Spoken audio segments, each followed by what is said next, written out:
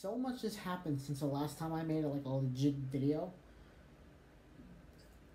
I don't even know where to begin. So I'd just like to point out, yeah, the fact that I am not editing this for like 3 weeks, and that everything I've been saying is old news by now, especially the Disney stuff. So be warned. Also, this is your intro because I'm editing it on my iPad. I couldn't. The thing was too long for me to upload it to my computer. So ba da da da intro. So I think the last time I even made a, I don't even remember the last time I made a video, because the last video I uploaded was just I think it was recorded months ago. Who remember? Who knows? But lots of Pred stuff happened. Some Disney stuff happened. Some Devil stuff happened. It was the podcast about the PK Subban stuff and the Matthew Shea. So it was like sometime in July. That was the last thing I did. Jeez, I am very far behind on everything. The Antonio Brown is a Patriot now. World is in a whirlwind. I got a new iPad, which is what I'm filming this on, instead of my camera, because I don't have my camera with me. I'm back in school. I had a job. It's definitely been an adventure. I'm recording new music constantly. I come up with... God. It's a crazy world out there. So let's... I don't even know what I want to start with. Let's start with the Antonio Brown stuff. So basically, all summer Antonio Brown is being a beep about various things. You know how Antonio Brown is. And so he was... God, what was he? He was like complaining about his helmet or whatever. And no, the league said he couldn't use his helmet. And so, you know, he just wouldn't play or wouldn't practice or whatever. And so he got a new helmet. The league said he couldn't wear that, and then he got another new helmet, right? And so he, being the typical diva he is, something else happened, and he wasn't allowed to practice. Or I don't know. He got fined for not showing up to 2 practices, and then he wouldn't pay it or something. And then anyway, so on and so forth.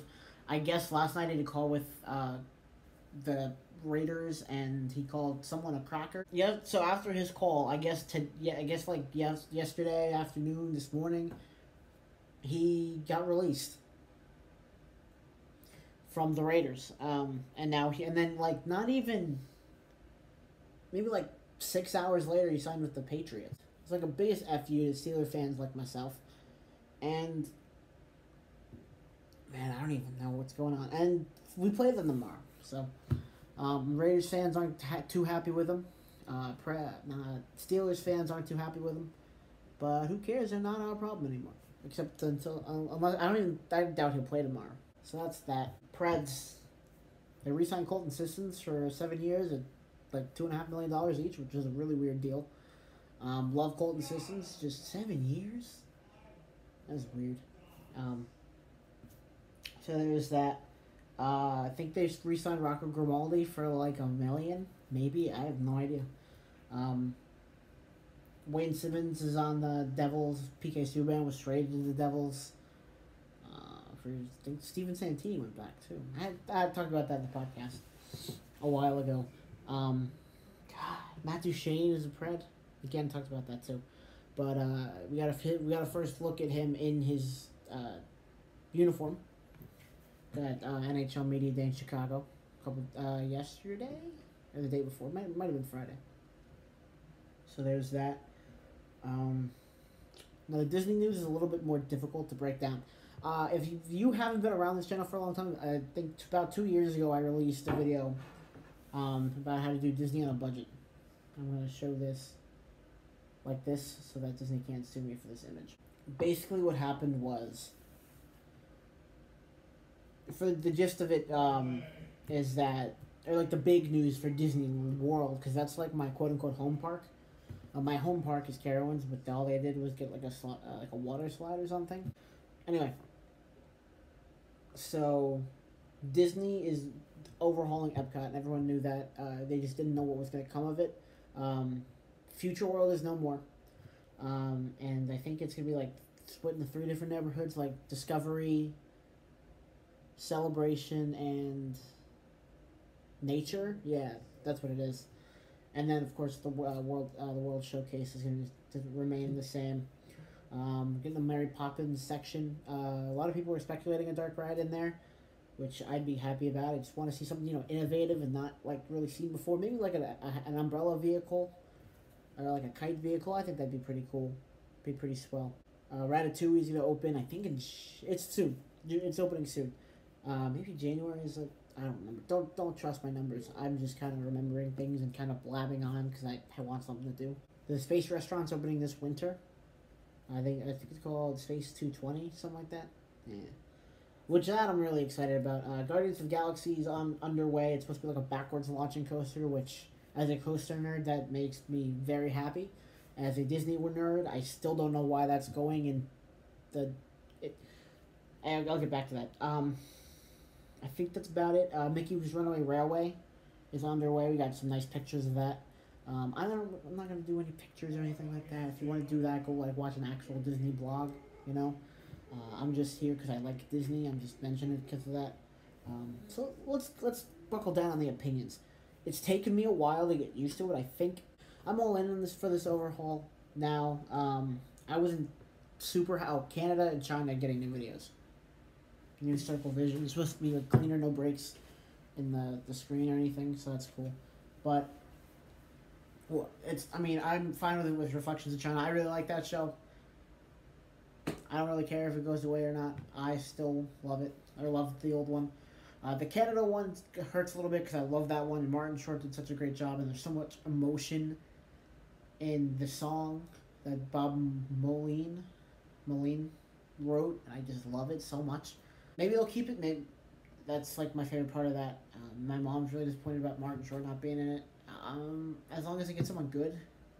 Technically, Ryan Reynolds could do it now because they kind of own Deadpool, and they don't really own him, but you get my point. But the Guardians of the Galaxy, like I said, as a coaster nerd, backwards launch, awesome.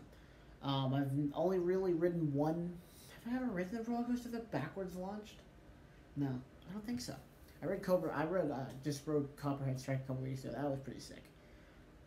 But I don't think I've ridden one that has a backwards launch. That is like a straight up roller coaster, not like one of those ones that go in and out of the station. What the hell is it doing in Port Discovery? Or neighborhood, in the Discovery neighborhood? What does it have to do with Discovery? I feel like I don't. Of course, it's hard to keep up with the future, right?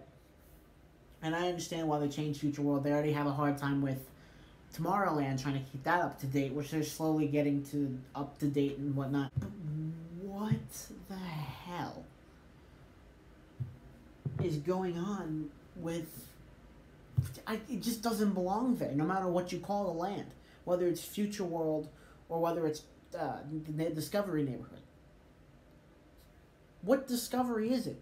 I just don't understand. Like, maybe, possibly, in a very, very far future, it's kind of like putting Star Wars there. That doesn't make any sense. Why put Star Wars there? It's not... I'm always going to be mad about that. Even though they did rebrand it and everything, it still doesn't fit the theme. You feel? I'm excited for the Ratatouille ride. They're actually getting a new crepe restaurant, too. Or, like, they're taking a little crepe stand and putting it in a restaurant. I love those things. Those are amazing. Some of my favorite food in the park. That and Via Napoli. I was hoping we'd get a Rhine River adventure. Finally, for once, maybe, just once, just please open something someone wants. Mary Poppins, fantastic, long overdue, like long overdue. Yeah, I think they're getting a new Cirque du Soleil show, I think, about animation, too. I didn't care about that. Now they have Disney stores and Target. That was useless information for me. I don't care. So that was that. So that's the Disney news. In case you cared about my take so long afterwards. Charlotte football got back going.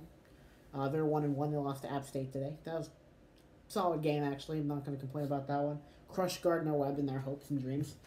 So yeah, hockey's starting up. I think rookies are arriving. They have rookies games took place today. I think Predators were playing Tampa Bay, and the Devils were playing Buffalo. So, finally some hockey's getting underway. And I've been rambling on for about 11 minutes now. About basically nothing. The Yankees are fantastic. The Mets are metting themselves out of a playoff spot. They just lost today 5-0 to the Phillies. Um, Marcus Stroman took the loss. He's 7-13 on the season. Granted, he did play for the Blue Jays, but still, he's 7-13 on the season. I don't know why. I'm okay with the trade, in hindsight, but also not really. But I didn't get to talk about that trade, about the Marcus Stroman trade from Toronto to the New York Mets. The Yankees did absolutely nothing at the trade deadline. Not that they really need to. They really hit it big in free agency every year because they just pay. But yeah, what else is there? Pelicans, as you guys know, I like the Pelicans. If you go back really far back and watch like my Wolf Gator Sports Update, I love the Pelicans. They got Zion Williamson. That was fantastic. Very happy about that. They're going to be good next year. Good. And then the Nets. Actually, if you go back far enough, also it's like the video, I think right after the updates stopped happening, was the Nets freaking won a game because they were so bad. And now they signed Kevin Durant. You're not going to have him until next year. And then they also signed the guy from the Celtics from last year, whose name escapes me right now. And locally, the Charlotte Hornets are boned. The Charlotte Checkers are boned, even though they just won a cup. Everyone left. By the way, wishes to Andrew Podorowski. I actually met him before the season started last year.